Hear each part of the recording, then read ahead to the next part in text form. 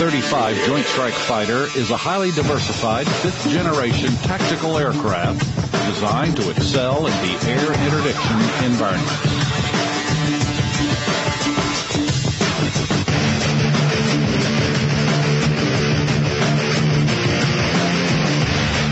The purpose of this simulated exercise is to demonstrate the F-35's unmatched versatility, both in air-to-air and air-to-ground interdiction. In this exercise, the F-35 will be leading a four-ship mission into a specified battle space, representing multiple threats, including a column of tanks as the primary target. A second flight of two F-35s will be sweeping ahead of the primary mission to clear the attack path. Displays. Take off. Once the F-35 is airborne, the autopilot is engaged, significantly reducing the pilot's workload. Voice recognition, displays, tactical, touchscreen technology, and cursor hooking are each available to accomplish the F-35's mission. Place, ASR 1. In this simulation, the pilot brings the aircraft to an altitude of 15,000 feet. When the altitude and a speed of 350 knots are attained, route hold is programmed into the autopilot. The route is depicted on the Tactical Situation Display, or TSD. F-35 displays are contiguous and multifunctional. A 20 by 8-inch screen can be divided into a series of windows called portals. The cursor can be used to display the portals in single or multiple configurations of 1 through 4 with up to 8 secondary windows below. The top 1 inch of the display is reserved for subsystem information. Data with low mission priority, such as information concerning normal engine function, fuel, and hydraulic status, are represented by small icons. These icons can be quickly switched to standard engine instrumentation with a touch of a finger, or by voice. Place, fuel, 2. Or by cursor hooking for detailed status of any particular subsystem. The Stores Management System in this simulated mission indicates that the F-35 is armed with 2 internal medium-range air-to-air missiles and 2 cluster munitions. In this representation, portal number 3 is the Tactical Situation Display. It can be expanded to reveal a larger view of the battle space, including the 3 wingmen comprising the rest of the 4-ship mission. Multiple in-flight data links between the 4 aircraft can send and receive information via satellite, RF link, and other airborne assets during the mission. Using off-board data links, the F-35 pilot is cued to a column of tanks, the intended target for this mission.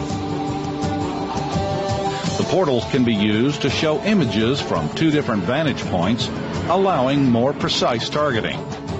In addition, the display can also zoom in on the target area and declutter the image to clarify the tactical situation even further.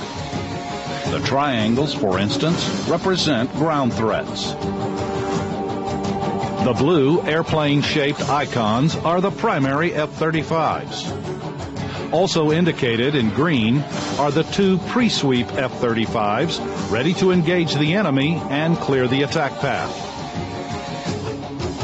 By zooming in, the display shows that the pre-sweep F-35s have detected enemy aircraft represented by red icons. Lines from the F-35s to the red icons indicate missiles in flight, and each line shows the time of flight for the missiles in seconds. The air interdiction F-35 pilot can place the MiG-29s into its own air-to-air shoot list and call up a distributed aperture image of the air battle in progress. In this example, the Distributed Aperture System, or DAS, detects the explosions of the MiG-29s and the heat trails from their wreckage, indicating that the pre-sweep F-35s have successfully cleared the skies above the approach path to the target. The enemy aircraft can then be removed from the F-35's shoot list.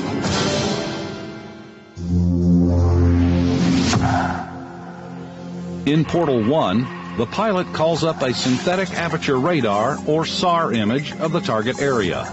The radar return, a series of bright spots, is not yet identifiable as the primary target. To produce a higher resolution image, the green patch indicated on the portal shows the ground size the pilot is requesting the radar to examine. While the radar is building the image, the pilot then expands to a big picture view on the tactical situation display. The attack route is depicted. The autopilot is turning the aircraft toward the target area. The pilot takes the F-35 up to 20,000 feet to decrease exposure to ground threats. The TSD is now indicating the presence of two Su-27s, which have been scrambled and are heading toward the target area. This is confirmed by the F-35's electronic support measure, or ESM, which is detecting the enemy radars. The F-35 pilot reacts by placing the two enemy aircraft on the shoot list. Since the F-35 has the capability of employing air-to-air and air-to-surface tactics nearly simultaneously, the appearance of the Su-27s in no way alters the original mission. The SAR image now clearly displays the column of tanks. Individual tanks and turrets are now visible. The pilot switches to assignment mode. Specific tanks are assigned to specific attack aircraft.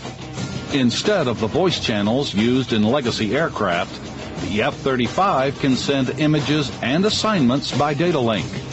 Portals in the wingman's aircraft will display cyan triangles indicating their specific targets, removing all ambiguity as to target assignment. In the lead JSF, the pilot calls up the air-to-ground munitions for employment. The targeting FLIR in Portal 2 clearly shows the wingman and lead aircraft assignments. The Su-27s can be seen nearing the target area as the autopilot flies the F-35's target approach. The missile launch envelope, or MLE, is shown on the display, indicating the range for firing the medium-range missiles at the approaching enemy aircraft. The pilot launches the first and second missiles at the Su-27s. A line on the display connects the missiles to the enemy aircraft. Zooming in helps track the missile flight path toward the hostile aircraft, indicating the flight time in seconds. Explosions are indicated on the targeting FLIR and the DAS, confirming the destruction of the enemy aircraft.